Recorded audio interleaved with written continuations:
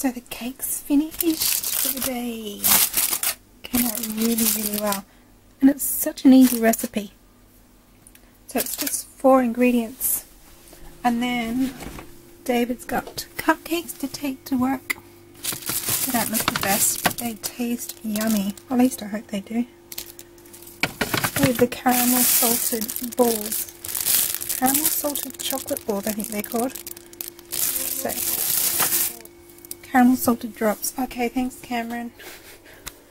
So I've been absolutely flat chat in the kitchen all day. Oh, and I also went to Kmart and got photos organised for the gift that I'm doing. Put into an album for family members. So that's Kyle when he was little. And then yeah, just photos of the boys when they were little. Put into albums. Which is so cute.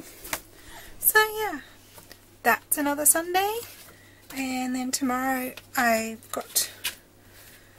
What have I got tomorrow? Monday. I'll have to do some more baking, I think, because I've got to get a parcel organised for Wednesday. So yeah, I've got some more baking to do tomorrow. The kitchen's still a pigsty, but it's better than it was before. At least the dishes are washed. So thanks guys for watching. Give us a thumbs up if you like cooking. I don't, so you can come and cook for me next time. And thanks for watching guys. See you next time. Bye.